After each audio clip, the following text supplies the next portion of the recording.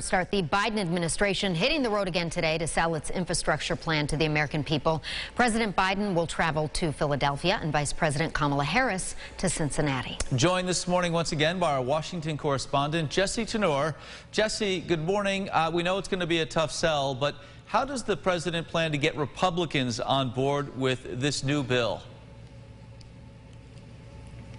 Yeah, good morning. The president is continuing conversations with Republicans on the Senate side, which will be the trickier side for the president. He has been chatting with Senator Capito. She has been the one leading the effort, and they had a conversation on the phone yesterday that both sides says went well, but it doesn't sound like either of the goalposts really moved. But negotiations are continuing. Kind of where the sticking points are over how to pay for this and exactly what's in it. So, of course, we've heard Republicans saying that this is too broad. It needs to be more targeted to what they consider is traditional infrastructure, roads, bridges, broadband, and then not paying for it with tax increases. Instead, looking at things like electric vehicles, paying a usage tax on that, things of that nature. But moving forward, though, Democrats may not need Republicans. They could go that budget reconciliation route again, which is the same tool that they used in the Senate to pass the president's COVID relief bill that also had no Republican support.